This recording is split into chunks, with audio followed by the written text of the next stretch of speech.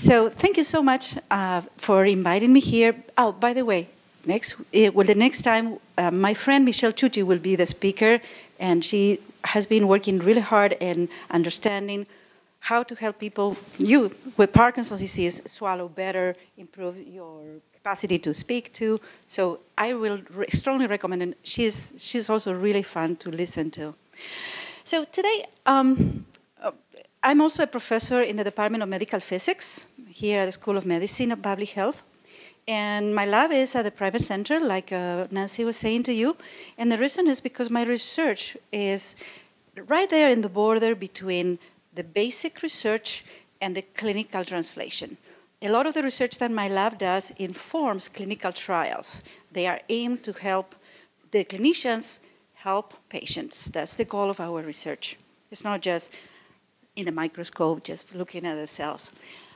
So today, I will talk to you about how we use stem cells to understand and find solutions for Parkinson's disease. Let's see if I can get this right. All right. I hope you can see the slides. The first slide here is showing you all the different areas of the brain and the peripheral nervous system that can be affected with Parkinson's disease. And there is one. Let's see if I can get it right. Yes. So you see this red words here, it says substantia nigra.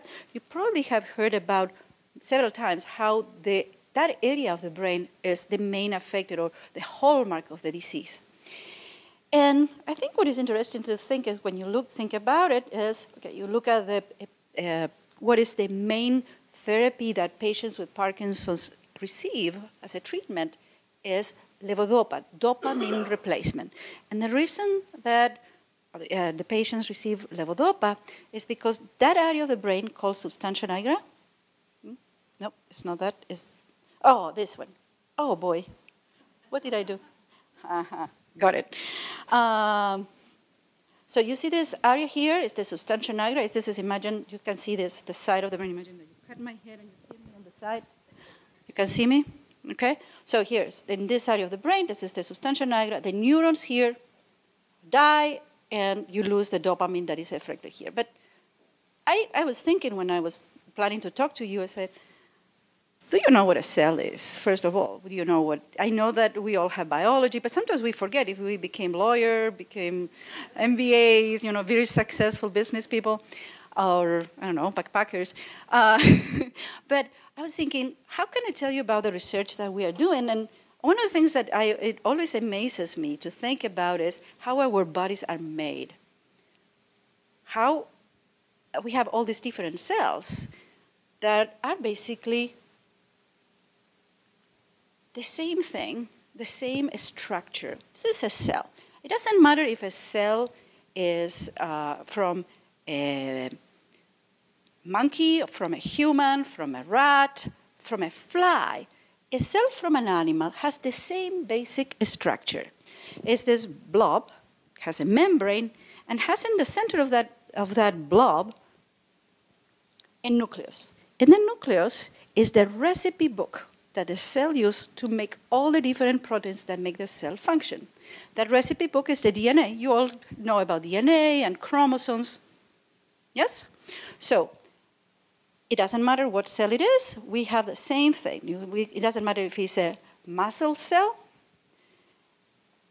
if it's a cell from the pancreas, or if it's a neuron. All the cells have the same basic structure. The nucleus, inside this blob with a membrane, you have all that information in the recipe book. And there are all these messengers that transcribe that information that is in the recipe book into proteins, enzymes, molecules, things that we need to function. With that cell, I told you about the pancreatic cell, the hippocampal cell, the neurons. What is a stem cell? Well, a stem cell is a cell that has the ability to become other types of cells, okay? Can become skin cells, like the skin, or can become a muscle cell or a cardiac cell. But so basically what we can call a stem cell, there are two main categories of stem cells. The cells that are tissue specific, that are there in the tissue to help us heal. For example, the cells, when I burn my hand cooking, which I do very often, thank God I have some of those stem cells that are going to help repair my skin. And then there is these other cells that we scientists love to use. Oops, I'm not going to get this right, Nancy. There are the pluripotent stem cells. These pluripotent stem cells are blank slate cells. They can divide rapidly and become virtually any cell type in the body.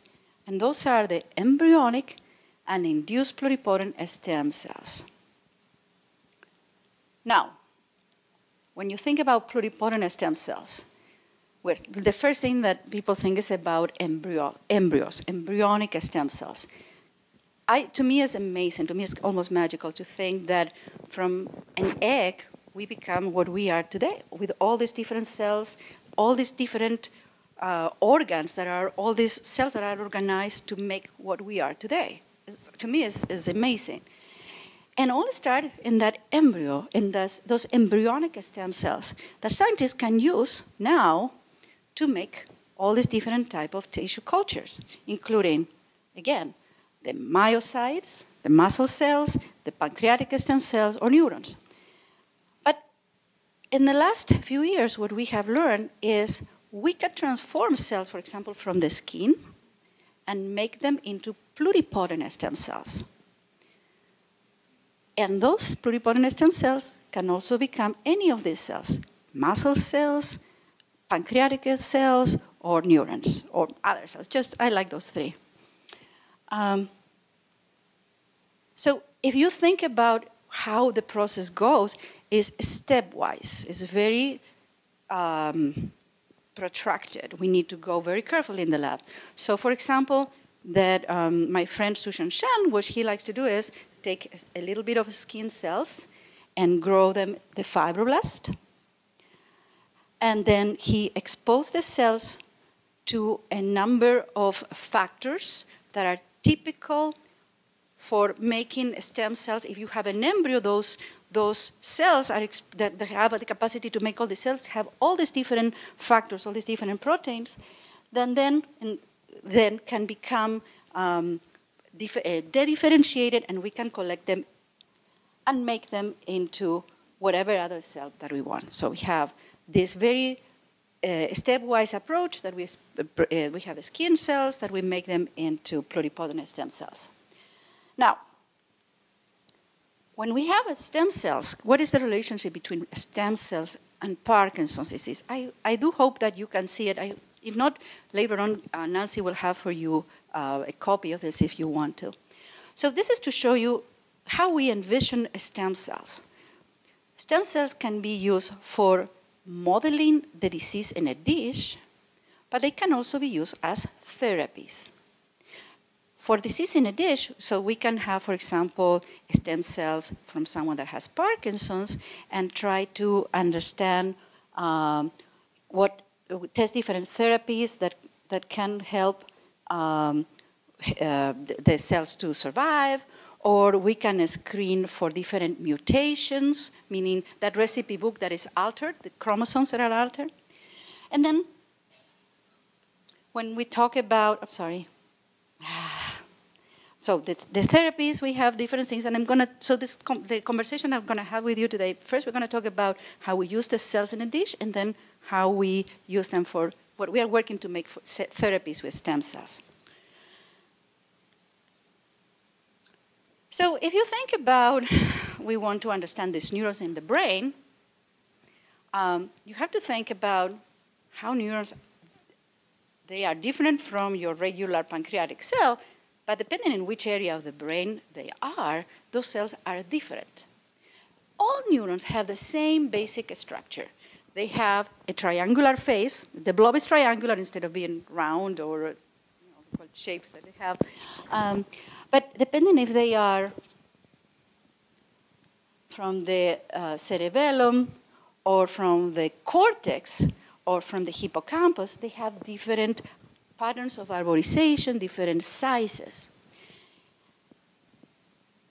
And then the other thing that the cells have is they have to have a very specific way to communicate with each other. And the way they do that is by a key and lock mechanism. They use a chemical messenger that are neurotransmitters that one cell produces, and the other cell that has the locks or the receptors are able to communicate with each other. Can you do this with your hand? So we don't touch. But this is, I'm neuron 1, I'm dopaminergic neuron, and here's the cell that is going to receive my information. So I'm going to send to him the dopamine. We're not going to touch, but he's going to have the key, and he's going to be able to understand my message. It doesn't matter if she's trying to touch him too, give him some message. He knows that my message is specific for him because I am producing dopamine, and he has the receptor for dopamine. Because there are different types of neurotransmitters or chemical messengers. There is serotonin, there is GABA, there is acetylcholine, there is noradrenaline, and dopamine. And dopamine is the one that we are talking. So even if she's trying to tell him with acetylcholine something different, he's going to listen to me because he has those receptors. That's the way that neurons can communicate. As you heard before, we work with monkeys. And the reason that we work with monkeys is because it's a way to try to get closer to the clinical trials, testing things in the monkeys instead of testing things in the humans. This monkey that you see here is a common marmoset monkey. They are really, really fun. And my lab has been working in developing pluripotent stem cells from the marmoset monkeys. So what we do is, like I was saying to you before, we take a small piece of skin, teeny tiny, and we can generate marmoset stem cells. And then we can make those stem cells into baby neurons, or called progenitor neurons. And then we can, pattern the baby neurons, the progenitor neurons, into floor plate midbrain dopaminergic neurons. I say, why? What means this? Well, to be a dopaminergic neuron is not enough. There are several types of dopaminergic neurons in the brain. But the brains that we were talking before, the substantia nigra neurons, are very special. There is a reason why the cells are located there. So let me tell you how we do that. First, let me tell you how we make these pluripotent stem cells from these fibroblasts. So we take the marmoset, the fibroblasts, we expose them to this. I'm not going to give you a test afterwards about this very strange names, these factors, and we make them reprogram the cells so the fibroblast becomes pluripotent stem cells, these dedifferentiated blank slate cells. And then we need to, before we want to make them into neuron, we need to make sure that those cells are truly pluripotent stem cells. And the way that we figure that out is because we check that the messengers of the recipe book, remember the mRNA that read the recipe book, the DNA, well, they are telling us that they are producing this fancy three-letter words that means that are factors that are produced only by pluripotent stem cells. Here is to show that they are protein that is being produced. But I think the most important thing when we are looking at pluripotent stem cells, remember that I told you that they can become any type of cell? Well, if you inject those cells into a mouse that is immune deficient, meaning that cannot reject the cells, those cells grow into tumors. That's the reason you don't want pluripotent stem cells being given to you. You need to have them differentiated. Those tumors have, they have cells that can be neurons, they can be muscle, they can be glandular tissue. Okay? So we know that when we make the cells, we need to prove that those cells are pluripotent. It can become any cell. And then, when we have those pluripotent stem cells, we say, well, now we want to make those cells into those midbrain dopaminergic neurons. But first, we need to make them into neurons, those baby neurons. And if you look at the cells, the fibroblasts in a dish in the microscope, they are not fancy. They look just like this. Oops, I'm sorry. All right, just like this. You see, it's a kind of blobs all together in a kind of like a black and white, basically gray. And then, but what is interesting, what happened, even if it doesn't look fancy, we expose the cells to these other fancy factors that if these cells were in the embryo that is going to make a nervous system, will be those cells will receive the same factors. So the cells they start making what is called neurospheres. They bunch together. Then they start making the cells start taking that shape that is triangular, and they start to separate, and we can see them how they make the cells. Now let me show you the way that I like it. This is the way when we put specific markers to see the cells, how they look. This is a neurosphere. So what you are seeing here is with the different colors. The blue are the nucleus of all the cells. Remember where the information, the recipe book is? Well, this is all the nucleus. The red stuff is the protein that is the skeleton of the cells that is going to help the neurons have that shape, those branches. And then what is the other one? The nestin. The nestin is a protein that is in baby neurons. So when we put these fancy colors, when we use a specific lasers to see these different proteins, and we use some antibodies against the different proteins, this is what we see. What is interesting is those cells, this is just to see the nucleus. Those cells, when they are in the dish, they start organizing themselves. And one of the first things they do, they start making rosettes. They make like tubes. And then, I don't know if you can see how they start making, it's the same story that I was showing you before. You can see how the cells become triangular and start having those extensions, those branches.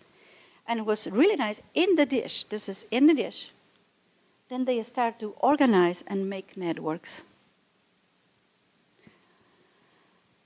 This is really nice. These are very nice neurons, but they are not necessarily the neurons that we want. We want those specific neurons that are dopaminergic, but also dopaminergic that are just from that area of the brain that's called the substantia nigra when we do our studies. So what do we do? So remember I mentioned to you about this tubing. Does anybody has a tube or a piece of paper that I can make a tube? May I have a?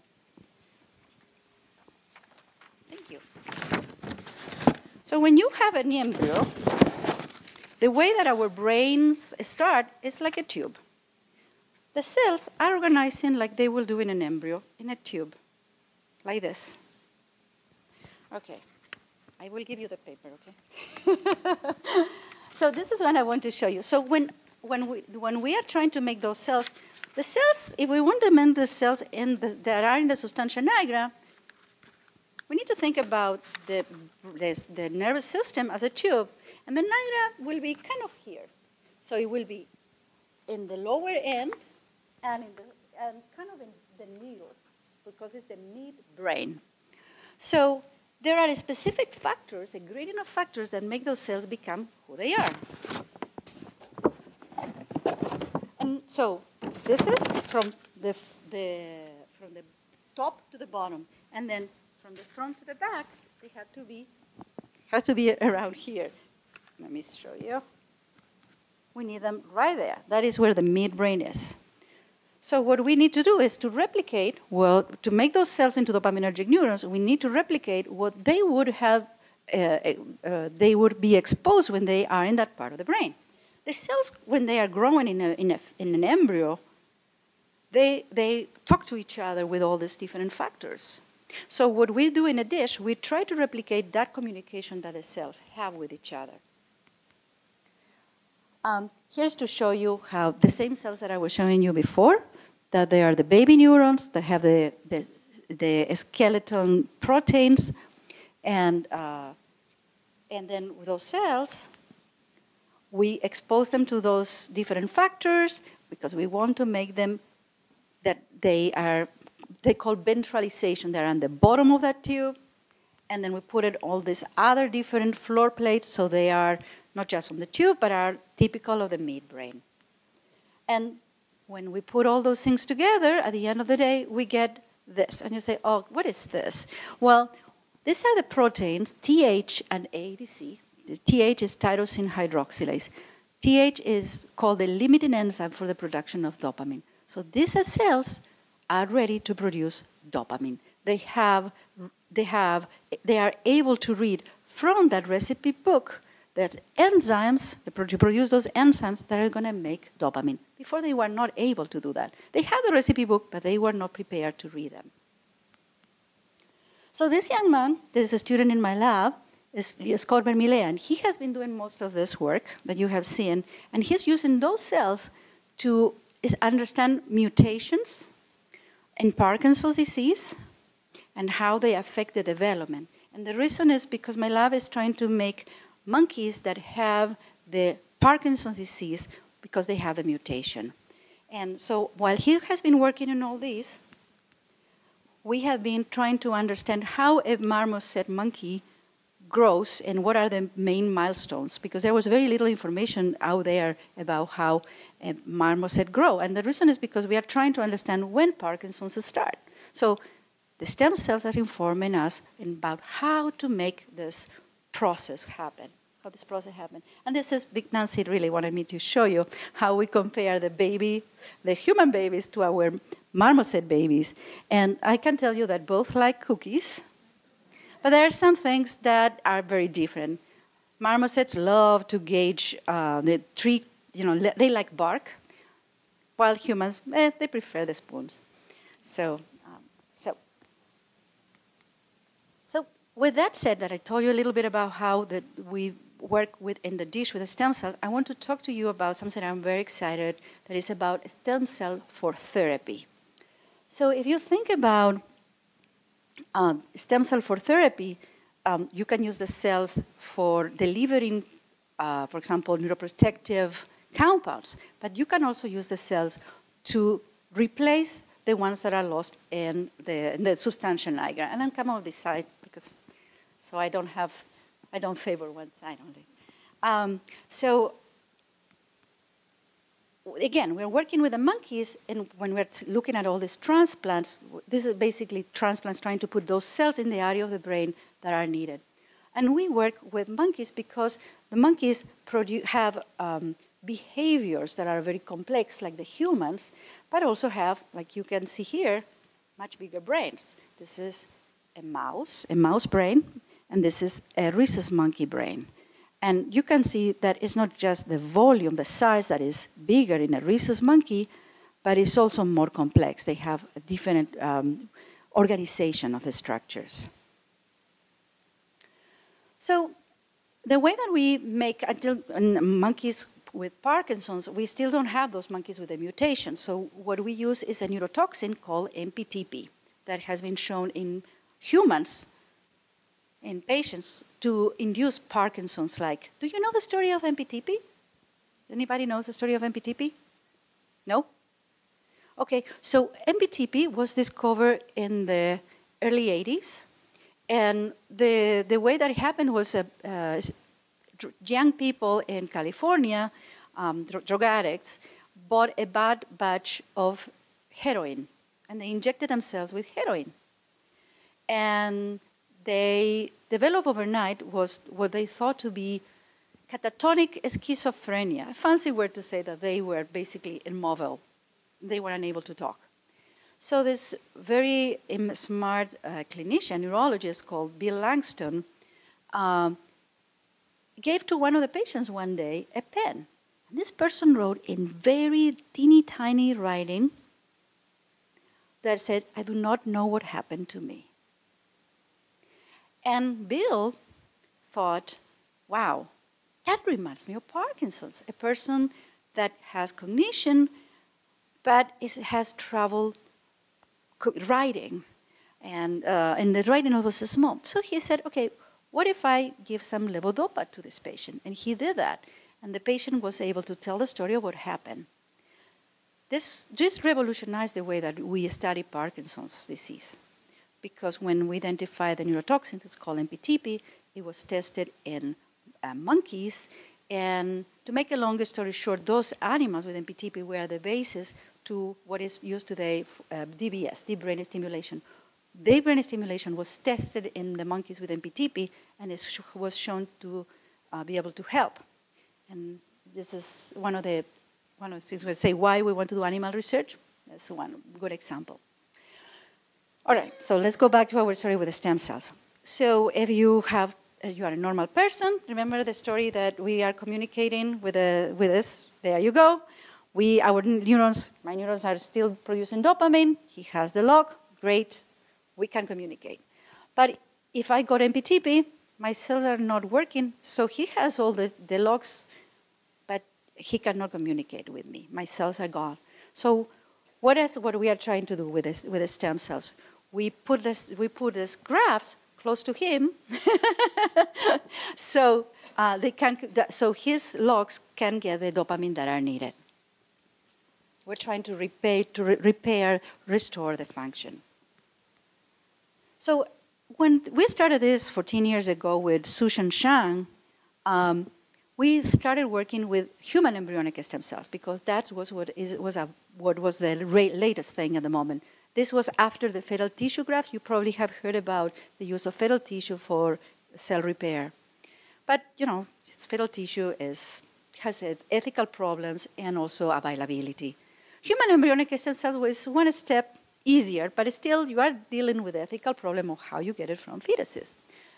But there is a cell line that was obtained from, that we had from human embryonic stem cells. So Sushan make kind of the similar way that I showed you how we make induced pluripotent stem cells in dopaminergic neurons. He did the same thing, and here you have the story again about the TH telling us that the cells are dopaminergic. So he gave me these cells to put in my monkeys with Parkinson's, and we were so excited to see, oh wow, this is gonna work so great.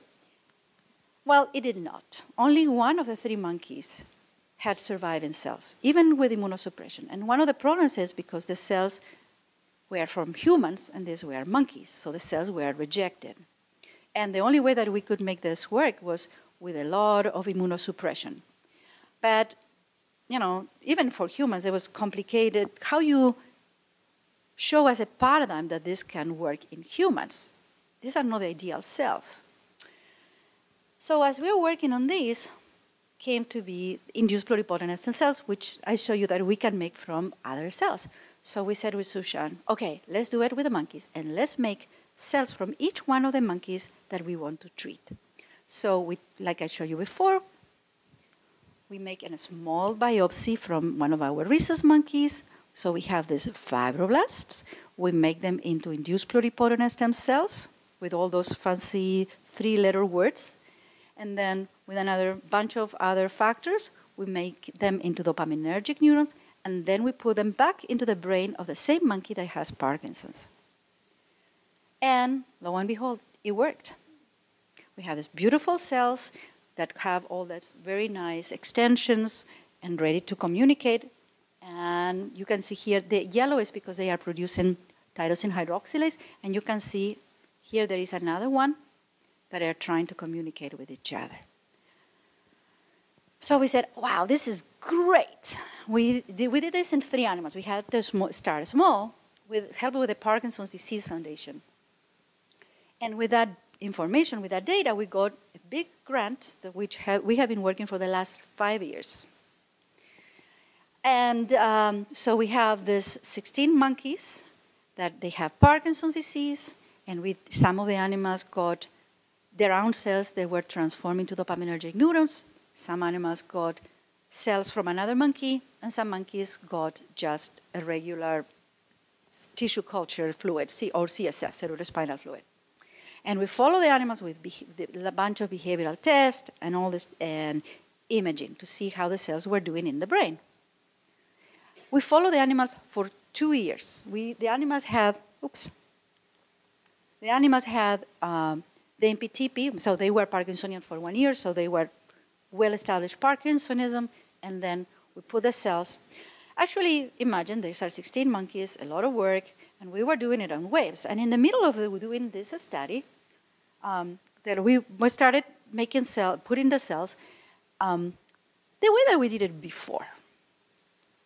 We were putting approximately 2.5 million cells per animal. And we noticed as the time was passing, we tried to do things in a blind fashion, so we do not have a bias to find the positive results. But at some certain points, you need to analyze what's going on. Is this working or not? To be able to do smart decisions. We were not seeing much effect. And what is interesting was one of our colleagues, that is called Uli Saxon, in Harvard, published, following basically our same paradigm, that the only time that he found some positive behavioral effect was when he put 40 million cells. And we said, oh boy, this is not going to work. We need to put the right number of cells in the right place. We knew that our cells were more efficiently transforming to dopaminergic neurons. But still, we needed more than what we were placing. So we have all this different, this is just to show you that we have one stem cell line per monkey. It was a ton of work. So we decided, so we said we have these beautiful cells. How we make sure that the cells can be placed into the brain? So I said to Sushan, we have been using for the last few years a system to deliver things in the brain that improve how accurate is our targeting. And it's called intraoperative MRI. So we put things inside the MRI. Probably some of you have had an MRI, magnetic resonance imaging scan.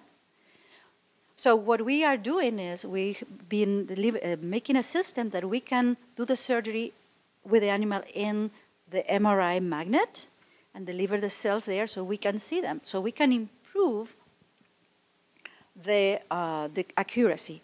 Our accuracy is pretty good. So these are the crosshairs of our system. So this is our target, and you can see these are under 2 millimeter accuracy. That is basically the limit of the sensitivity of the system that we have. So Sushan said, this is going to work. But I said to him, we need to make sure that the process is faster than what we are using. So my friends in medical physics developed a system that's called real-time intraoperative MRI. So our targeting, we can acquire imaging as it is being produced. So we spend less time targeting the cells in the brain. And I'm not sure if you're going to see it, but one of the advantages of the system is the catheter that we use is made of silica, and it's clear. It's made of glass. And we can see the cells when they are inside the catheter. And that is a huge advantage. And this is to tell you, it's not just the cells that you need. You need to have a good delivery system to make things work. This is for cells, for gene therapies, for any drugs that you are taking. You need to make sure that they get to the brain in the right area. So this is to show you when we I'm going to go back to the previous image. So you see how our system is. This is the base that we use. And this is like a joystick. This thing, the little stick here, it moves in here like a joystick. And this white stuff here is a lock. So when we are in the right place, we can lock it in place. So when we do the surgery, we plan ahead. Where are we going to put the base? And if we put it here, we know that this is the area that we can target inside the brain. So when we do our surgery, we said, okay, here is where we want our target to be. And we think about in 3D. Then the next thing we do is we match the trajectory of the cannula that is here to the area that we want. We move it in this joystick until it's exactly where we want it. And then we put down the brain this stick, the catheter, and we can see it get in there. So we know exactly where it is. And this is just to show you that what we did with our monkeys in the new study, we put around 20 to 30 million cells per monkey, per hemisphere.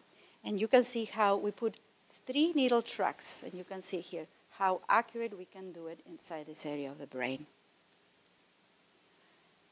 So, if you have any questions, let me know. So, this is imaging with a radioligand that is called carbon-11 DTBC. And what it does is let me see dopaminergic neurons when they are working. The dopaminergic neurons have what is called, this protein called vesicular monoamine transporter 2. Fancy name. But the DTBC, let me see dopaminergic neurons that have these cells. So when you have, my monkeys have not bilateral Parkinsonism, my monkeys have unilateral Parkinsonism, so they are not so sick and they can take care of themselves. When you have unilateral Parkinsonism, like my monkeys, you lose the uptake of this dopaminergic marker in one area of the brain. You see here, just put one arrow so you can see it. What is interesting is the animals that got the grafts,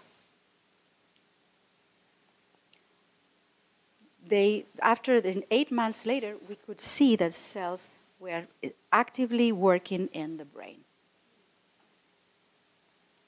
And we have 4 monkeys here that you can see where the cells are. You can see there's 1, 2, 3, 4 monkeys, and they have the uptake in that area of the brain. I think what is interesting is when we look at the behavior, and you are basically the first ones to see all our new data. We are just finishing this study. So I only have until 18 months, but we have the data. Maybe soon you will see it. And here, what you see, these 3 bars is the score that we saw in these animals. This is the overall clinical rating score. The higher the score, the worse the animals are, the more Parkinsonian the animals are. So here you have the blue, that is our controls, the orange, that is the animals that got the same cells from themselves, and the other one, the gray, is the animals that got the cells from another monkey that were dopaminergic. And what we saw is, starting basically at